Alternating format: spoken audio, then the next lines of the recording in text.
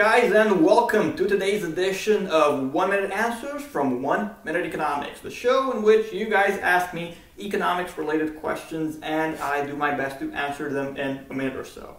For today, I've chosen a topic that's near and dear to my heart, which is personal finance, and I love it so much that I have actually written a book about it, which I invite you to check out.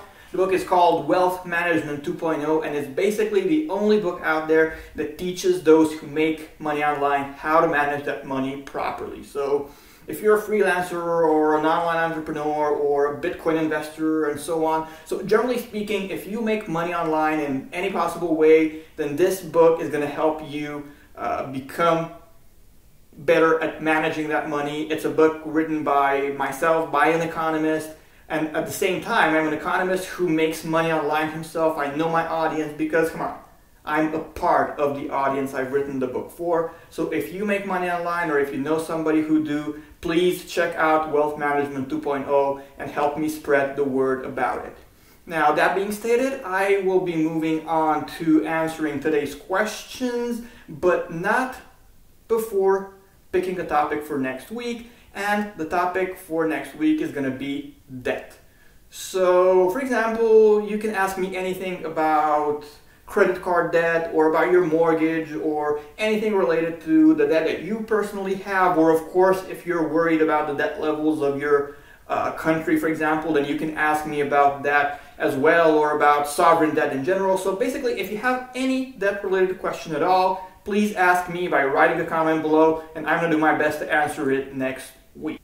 Let's move on to the first question for today, which has been asked by Linschool TV, who would like to know what the best way to invest a relatively small amount of money, such as $500, would be. And this is perhaps the single most common question I receive as an economist, because a lot of people are in such situations, and I'm pretty sure that a lot of you guys are going to find my answer useful. And what I always answer in these situations is this: invest in yourself generously. Invest in whatever it is makes you become better at what you currently do for a living. So if you're a carpenter, for example, this might mean investing in better tools, or maybe investing in a course, investing in other kinds of equipment, investing in anything that helps you become better and make more money. And it's ridiculous just how high the returns of investing in yourself can be, but most people don't think about it. I mean, if you're a carpenter and you spend $500 on a bunch of new awesome tools that help you become more productive or help you create a high quality product, then who knows how much money you're ultimately going to make as a result of that investment. Let's assume it helps you make an extra $5,000 per year. It would be awesome. Something as simple as that can make you an extra $5,000 each year. And of course, the following years, you're going to keep using these tools, and time again, you're going to make more and more money as a result of the fact that you have invested in yourself. So buy tools, buy equipment, buy courses, buy anything in this world that helps you become better at what it is you do for a living. The second question for today has been asked by Sorin, who would like to know how you can beat inflation. First and foremost, don't keep most of your money in cash. Keeping your money in cash is a surefire way to lose purchasing power as a result of inflation. Okay, next, it all depends on your risk tolerance. I would say that there are two dimensions. The first one tends to be preferred by those who want to limit themselves to just protecting their wealth against inflation, and it's the more, let's say, low-risk dimension, investing in tangible assets, such as the real estate, as in maybe at least the house in which you live, and perhaps also precious metals, which even if the charts don't always show an amazing correlation to inflation, they're a good choice, especially if you buy physical and not ETFs, and if you buy them with the intention of holding rather than selling at the first panic. So the first dimension is represented by, let's say, tangible assets. Please keep in mind that you buy these not to get rich, but to preserve what you already have. Which brings us to the second dimension, which is that of the more riskier assets, in which you invest to not just maintain what you have, but to also enhance your wealth. I'm talking about anything from stocks to domain names to cryptocurrencies to anything else along those lines. And I would say that sure, even if you want to play it safe and only invest in tangible assets, I think it would be a good idea to have at least some exposure to the second dimension as well. Be reasonably diversified by all means. Focus more on tangible assets if that makes you feel safer, but at the same time, at least a little bit of exposure to riskier assets would, in my opinion, be a good idea. Today's third and final question has been asked by Bruce, who would like to know if somebody who doesn't have a job or an income stream and has minimal capital should even bother looking into investing.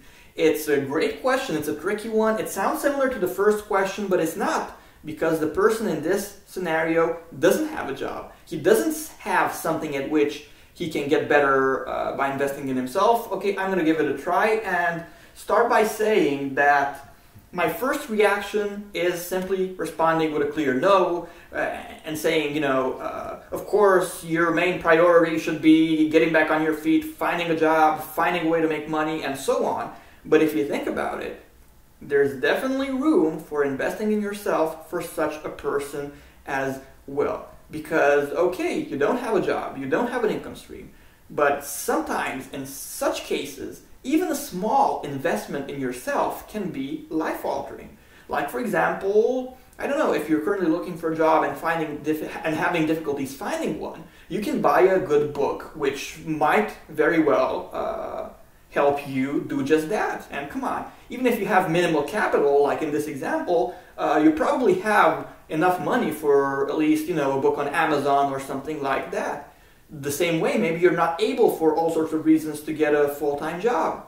Perhaps then you can buy a book about how to make a little bit of money on the side. And again, a small investment, a book that you buy on Amazon or Barnes & Noble or anywhere else, that simple book can indeed prove to be life-altering. So I would say that for a person in this situation, while of course the number one priority is getting back on your feet, I would venture to say that investing a little bit in yourself in the manner in which I've described is going to help you with just that. And on that note, I'm going to put an end to today's edition of 1 Minute Answers from 1 Minute Economics, but not before reminding you that the topic for next week is debt. You can ask me anything at all about debt, from questions related to your own debt, to your credit card debt, mortgage, and so on, to questions about sovereign debt, about whether or not you're worried about countries that are too indebted, or anything along those lines. If you have a question, simply ask me by writing a comment below, and I'm going to do my best to answer it next week.